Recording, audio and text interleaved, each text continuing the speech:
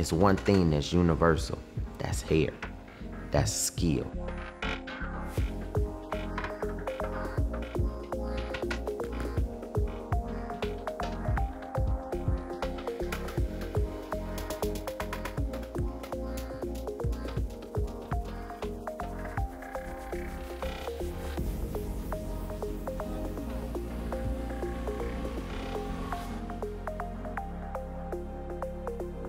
So I had never had a pair of clippers, and she gave me my first pair of clippers, was a designer and a peanut. And she said, "Baby, you cut hair." So I was like, okay, cool, I'll cut some hair. The barbering community is very supportive of one another. I can go into any barbershop in my area, and I can, walk in, just surprise a barber, and they're happy to see me. My dad, Jim Wahl, knew that it was a relationship business, and it's still a relationship business around the world in the professional market. So it's all about how well you network yourself, how well you speak to people. They tell their friends, oh, not only is he good, but he's actually a really cool guy. He treats our kids well, he's respectful. Besides your skill set, I think your personality goes a long way. Going to school teaches you how to think differently, how to move differently, how to cut differently, how to respond differently. Styles come and go. It really goes by the relevancy, the culture, how fast people pick up on it. One of my favorite things to do is create controlled chaos with a man's haircut. Is to have clean lines to make it look nice, but to also have it just enough edge, enough personality and character to it so that they can show their independence with it, but still have it conform to the norm when they have to. Back then, you might have seen a guy with a pompadour, the skinnier pants, the greaser look with the cigarettes in the sleeve, which they're still doing that, except the difference nowadays is that the guy's tatted up. He might have a real nice beard to go with it. It still has the same look, but it has evolved into something more like today. And setting the trends, it's always been traditional that it comes from ball players, stars, any type of celebrity that you constantly see in television. Now you have a broader range of artistic barbers who are behind the scenes that recognize their importance. And they're stepping up and saying, hey, let me try this. This is what's hot. Let me do this. Barbering has always been gentlemen's grooming. We've expanded, we've kind of dissolved the traditional barbering boundaries, if you will, because women are wearing short haircuts. And women like precision haircutting now. It's about artistry, it's about looking at our canvas, it's about understanding what we have in front of us that we can work with. It's just about stepping outside of our comfort zones. This is why we're in this industry, because we love to create. To be able to think outside the box. You have to be able to think like an artist. Think, what am I going to need to get my vision accomplished, and which tools am I going to have to use according to the way the texture of my hair is. I use Wahl tools over any other tool because they last for a long time. The warranty that's on them that you get, the guarantee, if something goes wrong, I can easily just send it in and I know it's going to get fixed and sent back to me.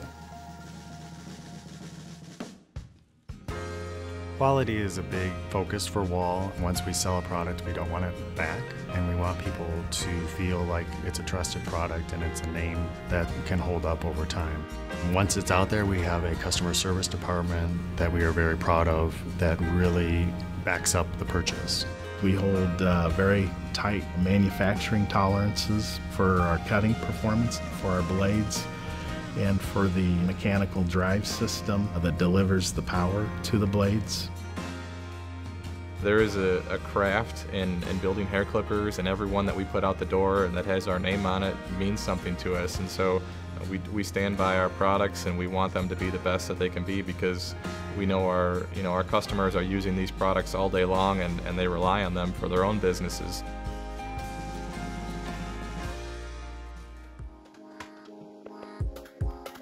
It's not necessarily looked upon as a status position, if you will, to be in the hair industry. Those people that say, oh, you just do hair, aren't going and just sitting on the street and let anybody cut their hair either. So it's a very respectable profession. I shop. I have an incredible family. I have a husband and 2 kids. I have a dog. I'm a soccer mom if I'm not cutting hair. Say, you don't look like Barber. I'm like, oh, I didn't know that there was a certain way that barbers were supposed to look. People are recognizing barbering as not just hair cutting, but artistry. It's a craft. Each haircut, you're trying to pull out that inner Picasso, and you're trying to make him do something different. But I think American barbering, or any type of barbering, you need to be very disciplined. I think you need to be very detail-oriented, very organized. You have to have a plan before you start, and you need to be able to be methodical while you're doing it. Really, for me, it's just being open to creativity, being open to other people's ideas. And that's really what our Wahl team has done for each other, is we've been open to listen. We are proud to take risks and try new things, and if it fails, then we make adjustments and we try something else. The moment we stop trying things is when we really need to start worrying. They're down in the barbershops really trying to figure out what it is that the barbers really want. Not just how it looks, but how it feels, how much it weighs, how powerful it's going to be. And they just really do their homework on the products. Wahl is a family-owned business that believes in unity, solidarity, built on trust and admiration. Wahl Clipper was founded in 1919 by my great-grandfather Leo J. Wahl. We actually tailored our clippers for professional use from the very beginning.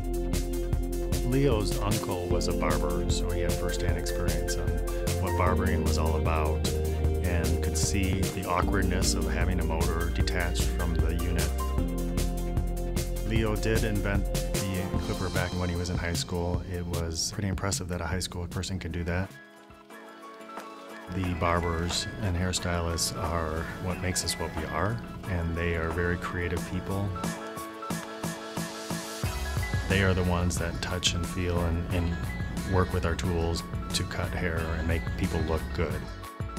So I still believe in community. That's what the barbershop is all about, community. That's why it's the cornerstone of the neighborhood. When you walk into a barbershop, you're more welcomed. Hey, how are you? Where are you from? Okay, cool. Hey, I'm Miguel. Go ahead and have a seat. We're going to take care of you. Barbershops play such a huge role. Like, some people don't even realize how cool barbershops are.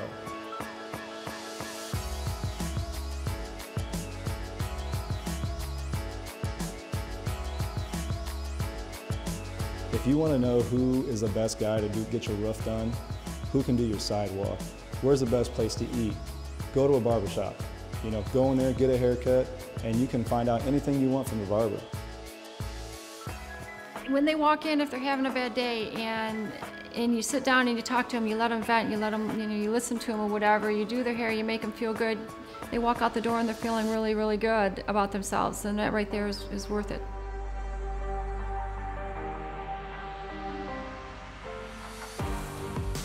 Starting my own shop was more of the freedom of doing both, men and women, doing black people, white people, mixed people, Spanish people, not getting put into one category, because I'm not one category. I do everything. Hair color, relaxers, cutting. I love doing short hair. I love the precision of it. Everything with clippers. I just feel like everybody's a family here. Everybody really takes care of me. It's a really good camaraderie with everybody else that's a part of Wahl. Like we say, if you work hard, guess what? It'll happen for you. You can get it. You can do it.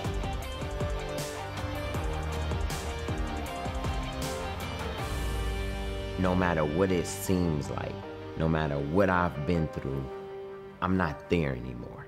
You take yourself out of that space by believing in what you think can come. It's a dream. Faith is like a big dream.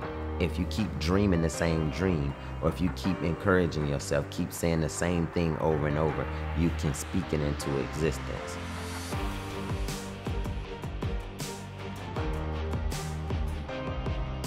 And I see the fact that the only way I got there is because I didn't let the circumstance get me.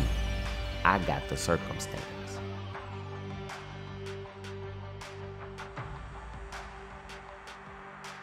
Barbers Rock.